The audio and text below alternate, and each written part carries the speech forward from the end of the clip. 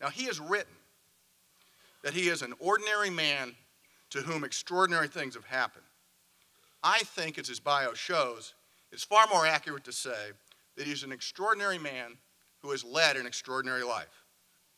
One of the things I took from law school was this idea that I don't have all the right answers, that I'm like everyone else. It is a process of working through answers, and law school teaches you that. If you think you're right, there is nothing wrong with being the only one. I have been in Washington for over 30 years. I've been at the senior levels of government for almost 3 decades. And I think I'm more idealistic today than the day I arrived in 1979.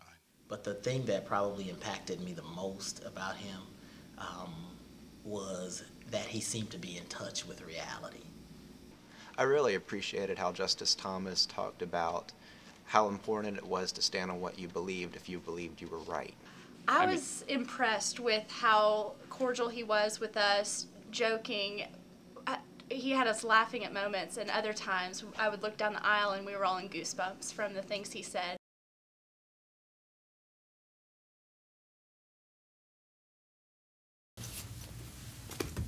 Oyez, oyez, oyez. For 4 students from the University of Tennessee to have that opportunity to argue in front of a Supreme Court justice was a once-in-a-lifetime opportunity and an absolute thrill for all of us involved.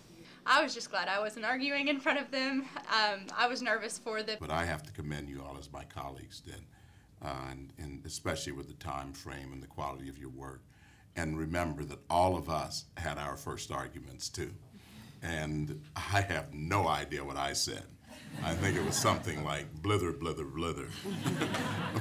But then you'll have a second argument and a third and a fourth, and you can only improve, but you're starting at a very high level.